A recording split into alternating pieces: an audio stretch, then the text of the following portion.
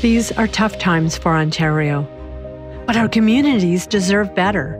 We need a $20 minimum wage, decent work, affordable housing, well-funded public services, climate justice, an end to racism and hate, and a just recovery. On Sunday, March 6th, join activists from across Ontario for a province-wide activist assembly. We're bringing Labour and community together to plan the May 1st Day of Action for a Workers' First agenda in our province.